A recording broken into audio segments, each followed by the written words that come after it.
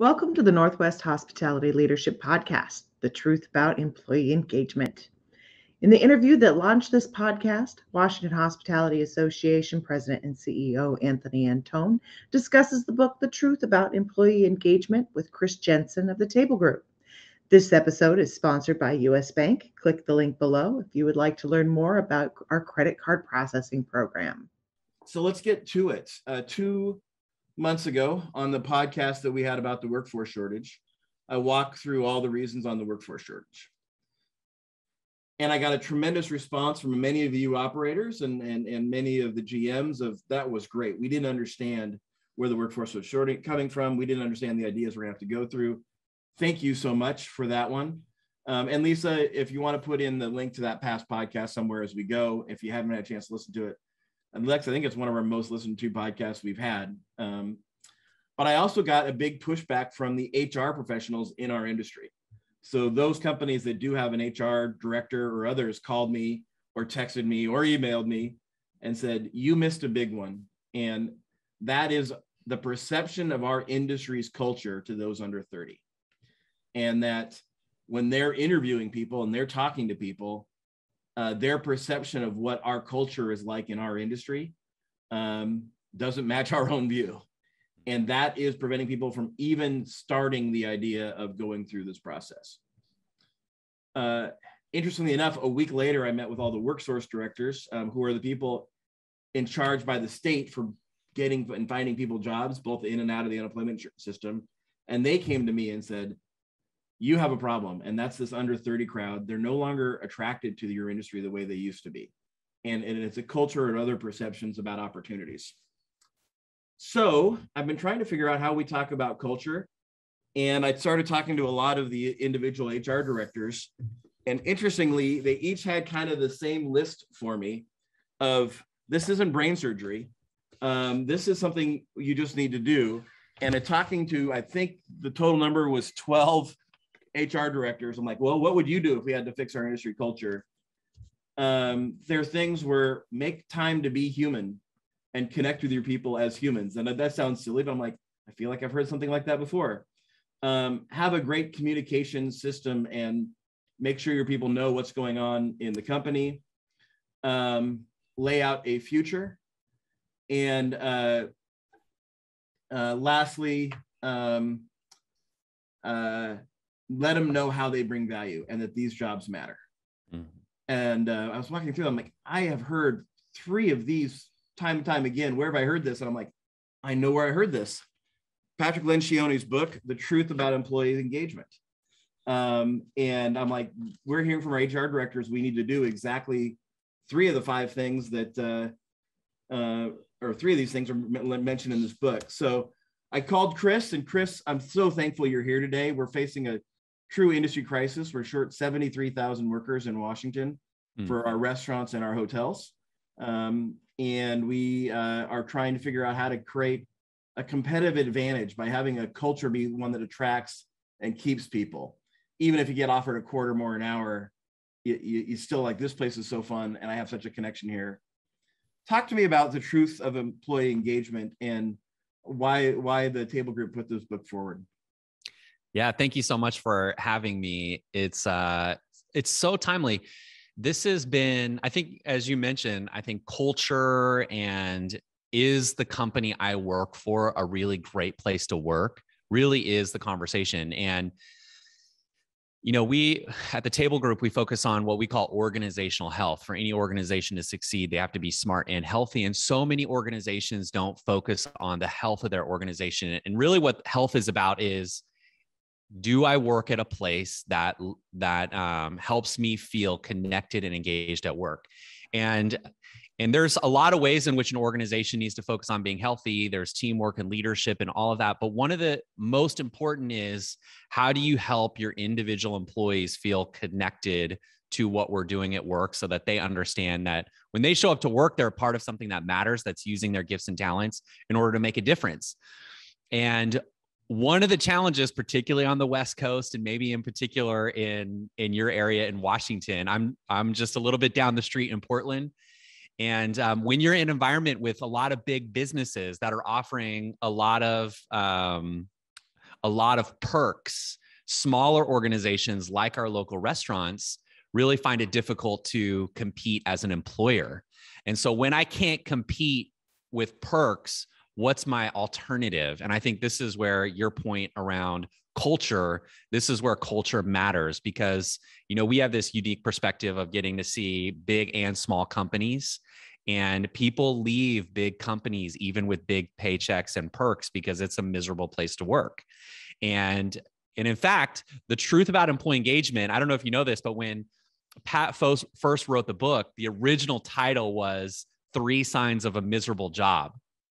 And you and I had talked earlier, Anthony, about how you like to change the names of our negative books into something more positive. You like to talk about the 5 functions of a team, not the 5 dysfunctions of a team.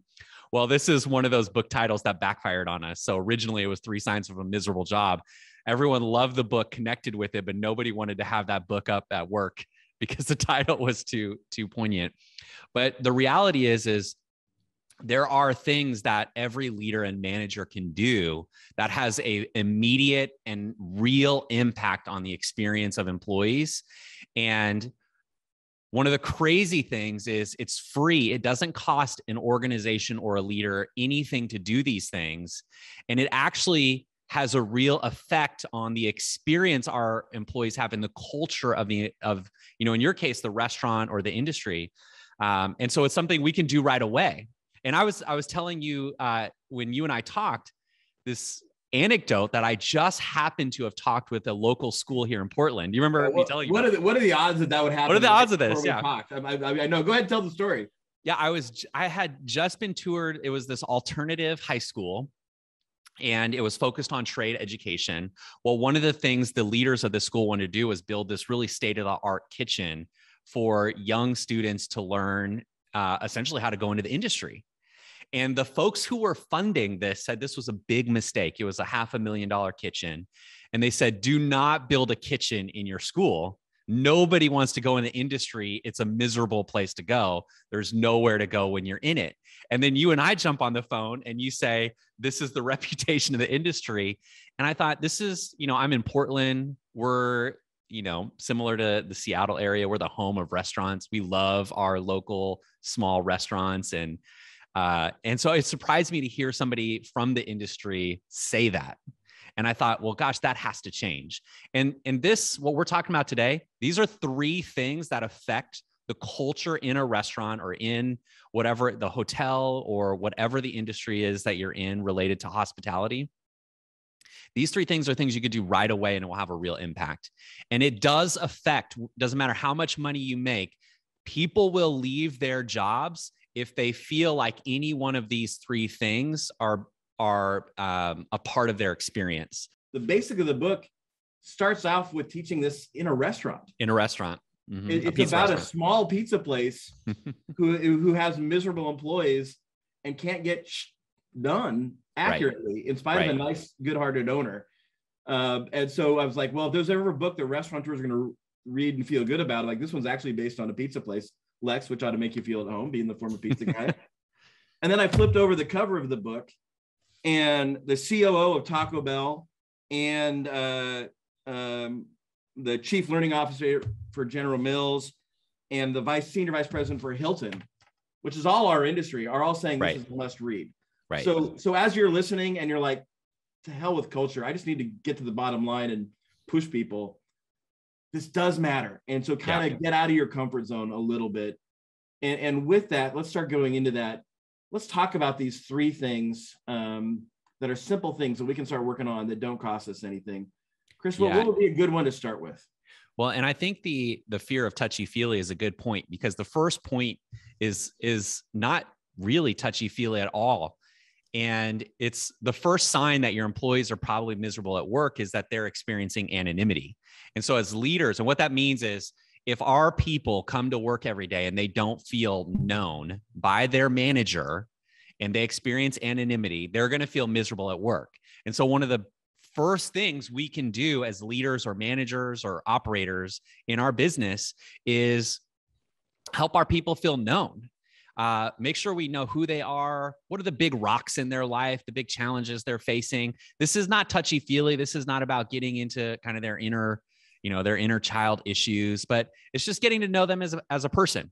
What are their priorities? What's important to them? Who they are? What are their challenges? This is simple. It's not that complicated, but it makes a big difference when people show up to work and feel like the people I work with and the people I work for, they know who I am and they actually take an interest in me.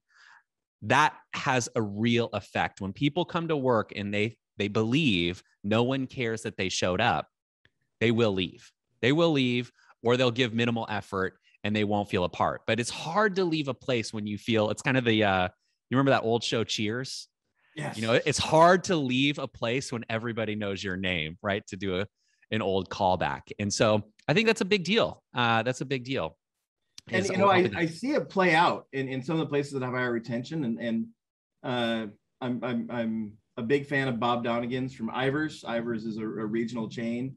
Mm-hmm. And you walk through one of the stores with Bob, and he will be talking to from the cook to the host, and he knows their name. He'll ask them a question.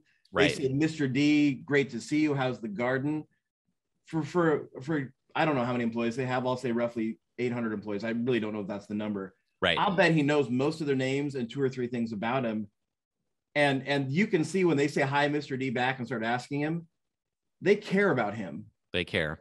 Yeah. Which is so cool to watch it play out live. So it's doable in pushing ourselves there.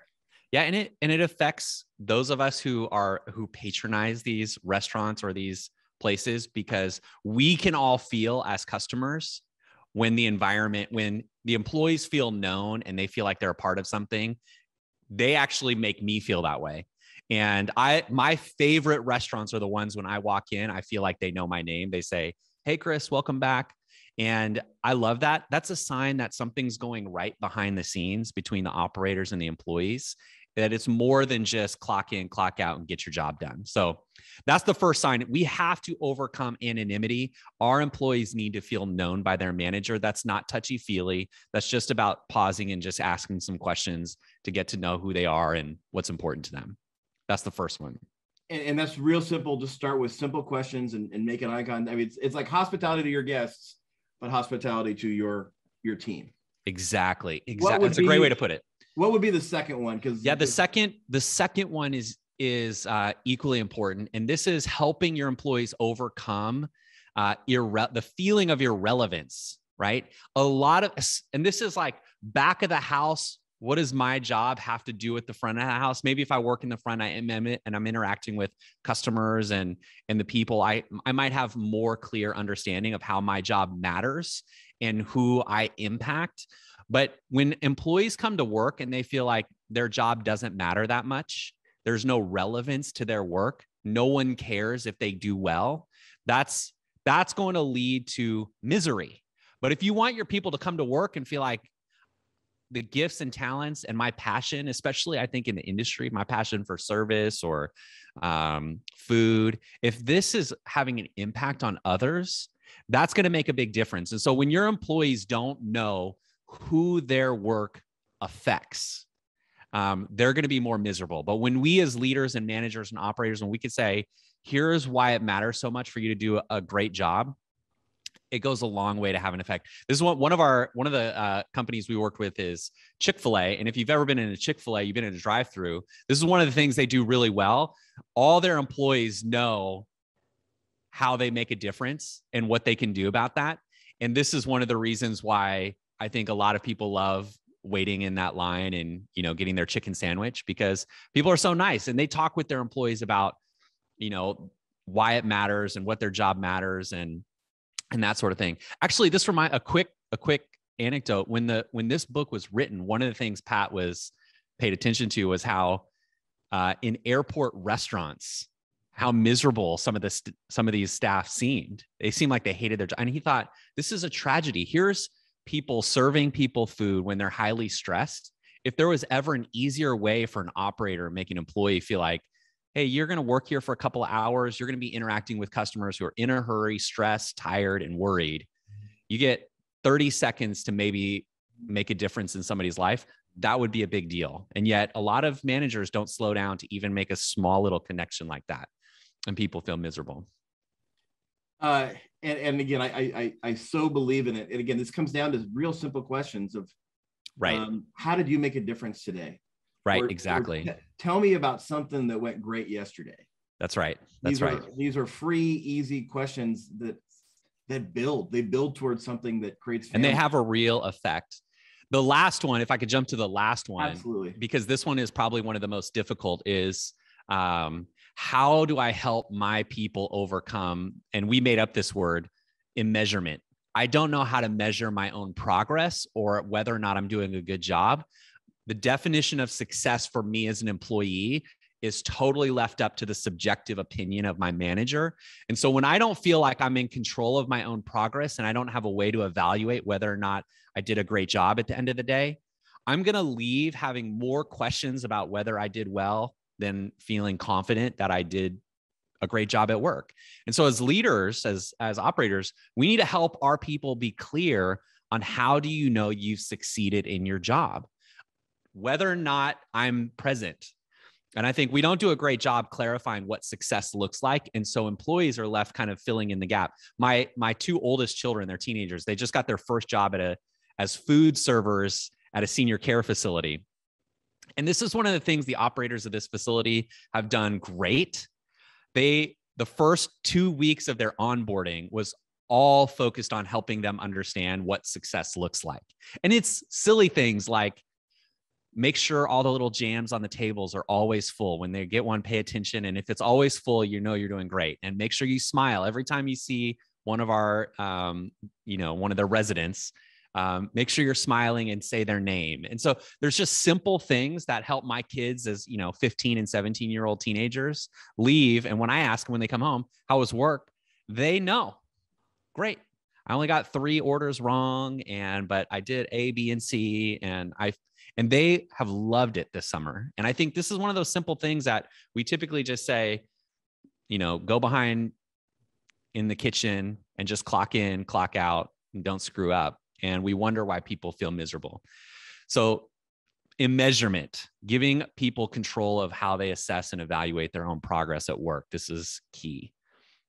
I'm a huge fan. One of my best mentors I've been blessed to have several mentors, but Mark Zanner, who was the old CEO of Great Western Dining, just drilled into my head, everything is measurable. Right. Everything. Right. And then I would attend their leadership team meetings and he'd be like, how would you know that? And right. Then measure it. Right. And the book gives a great example. If you read the book, it could be as simple as how many people did you make smile today? Exactly. What a cool measurement is that? Is if you're in the window, you don't have any control over the food, right? You don't have any control of how many cars are pulling up. But what you do have control of is that interaction with the guest. Right. And so in the book, you're like, I want to hear how many people you made smile today.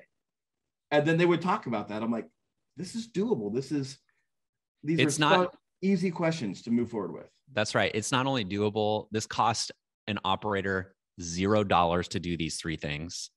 And here's the thing. I've seen people making 6 and 7-figure incomes leave organizations because they're not getting these 3 things. They have big paychecks, they've got tons of perks, and they're leaving companies because they feel miserable at work because they feel anonymous, they feel irrelevant, and they have no way of evaluating their own progress or their own future. I'm going to get back to the why, and then Lex, I'd love for you to put your operator hat on and ask us a little bit about this. But the why I'm covering this today is we are in a workforce shortage, and many of you are probably short 20 to 30% of your workforce. But I am discovering in conversations, not everyone is. And the difference that is making it for a lot of people, not everyone, is culture.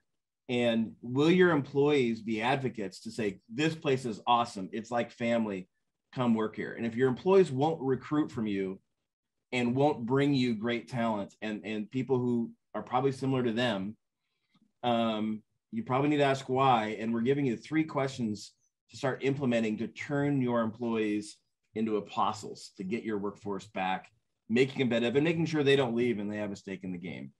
And Chris, if I have it wrong, these questions are really, how are you doing? Connecting to them on a local level. Mm-hmm. Tell me about what you did to make a difference, making them know that their job is relevant. Mm-hmm. And then 3, making sure they understand how they know that, how they know Right. that they've had success, and how they know to judge a good day. Exactly. Lex, you and I've been through this. When you and I first started working together, you were one of the gruffer operators who let's just get crap done and stuff, and put on your old operator hat. I mean, you've developed a lot. I'm not criticizing you today, but I remember you talking about the pizza business and how direct you had to be. When you hear Chris and I talking about this, what's your reaction and what questions do you have? Well, I guess my question is, a lot of what you talk about seem to be appropriate to be attached to a greater purpose, a BHAG, right? The big, hairy, audacious goal. Mm-hmm. How important is having that higher mission as opposed to just getting so much in sales, but having that BHAG or a greater purpose and relaying that to your employees? How much does that factor into all of this? It's night and day. It makes a big difference. I think as operators, we want to believe people will work for the good of the company. But when you're the owner operator, it's different. And I come from, a family of every one of my aunt and uncles own businesses. Employees want to know that the reason they're showing up to work is to make a difference in other people's lives, not fill the owner's pocketbooks with more money. Now, we want the business to succeed. That's the reason we run businesses. The question is why does that business exist?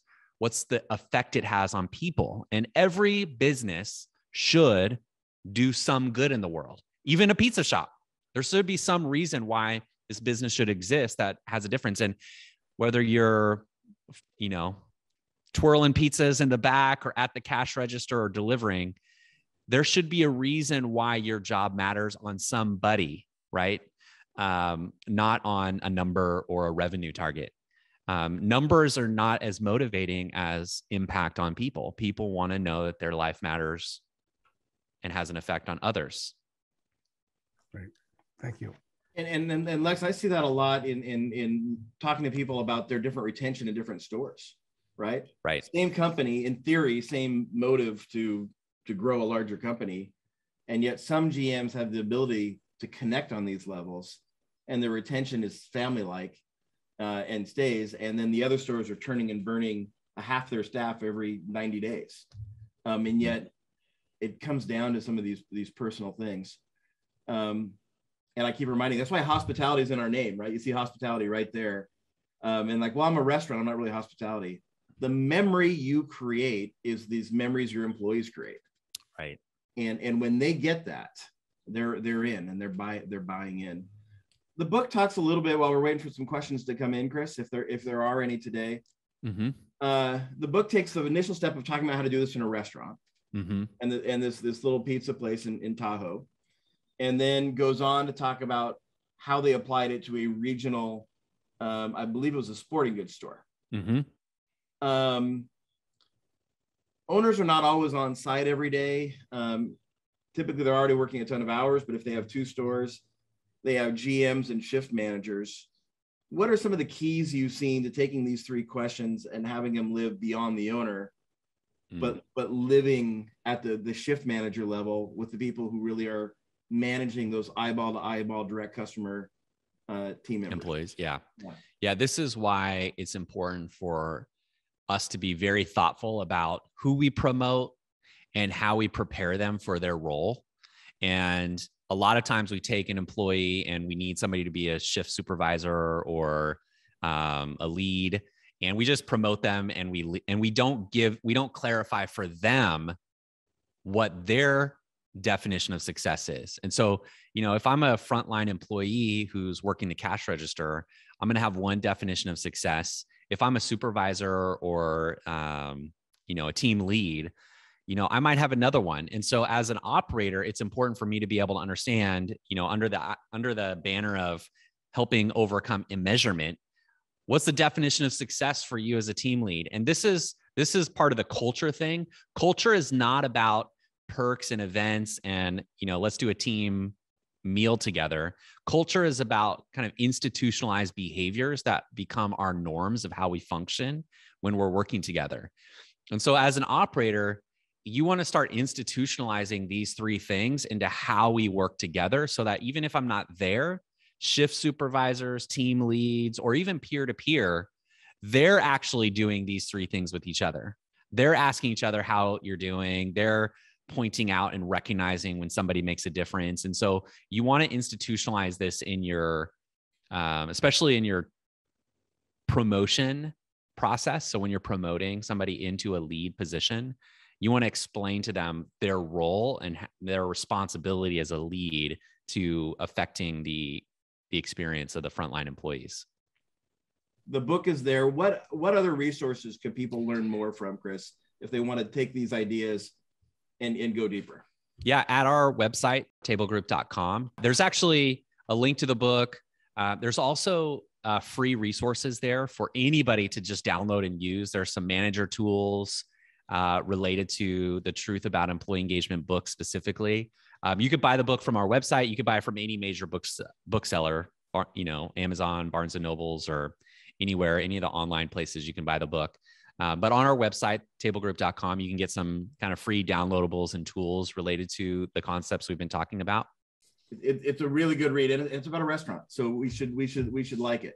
Mm-hmm. And for your hoteliers, one of the senior vice presidents of Hilton is saying this is a must read. So it's crosses both worlds of our membership. I had the honor to work with Alan Mulally when I was the state government affairs person for Boeing. Oh, wow. Boston. And it amazed me that he took the time to walk the factory floor and he'd run into people and know their names. Yeah. How he did it, I don't know. But it always dawned on me when I'm feeling too busy to get to know people. A guy who ran the largest airplane company in the world and was factories in several states took a few hours to walk the floor. And he had an incredible memory. He's a brilliant. That's my other man crush other than Patrick Lencioni, is Alan Mulally.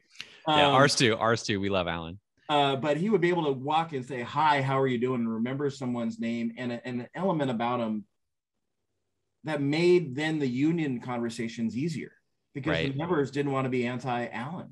This is a CEO who cared about us. Right. And if he can do that, and a guy who's literally getting there, if you read his book, which is one of my other top 3 books, American Icon, how he turned around Ford, he'd get there at 6:37 in the morning. He's leaving at 1 or 2 in the morning. And yet it was important for him enough to take an hour or 2 to walk the floor. Right. Or go out and see the dealers and get to know people on a personal level. So this stuff. Well, and see, the point of that is it really doesn't matter who you are, how important you are, what your status is, what your title is. What makes employees respect and want to work for leaders and operators is do the leaders I work for want to know me? And Alan was a great role model for that. He was a great role model for all the concepts we've talked about today. These are things that were embedded in how he approached things. He didn't have the book, but I think this is sort of the point of our tools is it's not about our books or our models. It's really, these are common sense leadership tools that you can put into practice that when you do, it has a real effect on people's willingness to work for you, work hard for you, and stay with you. Well, we're approaching the end of our time. Chris, I'm going to million thank yous. I called you out of the blue. You never met me before, and you were willing to come on and help small operators and Washington hospitality hopefully start to turn our cultures into a competitive advantage for our employees, which is really my core point. Any closing thoughts before I wrap it up, Chris? No, I think the main thing is these are things all of us can put into practice this afternoon. So any of us who are operating, pausing and just walking in and taking a time to ask your people, how are you doing? How are things going outside of work for you? Just that simple question, even a 30-second listening to a 30-second answer will cause your employees to leave feeling more connected and engaged. And in a competitive environment like we're in right now, if you can't pay top dollar, then your culture is what you have. And so you can start doing that right now. I'm going to end on that note. Please we'll do everything we can to provide information. Try to make your culture a competitive advantage. And if you ask your employees to help recruit and they refuse or are unsuccessful, that probably means you've got some work to do. We hope you enjoyed this conversation. Look for our next episode coming in January when we discuss the 5 temptations of a CEO. Temptation number 5, choosing invulnerability over trust. Thanks for listening.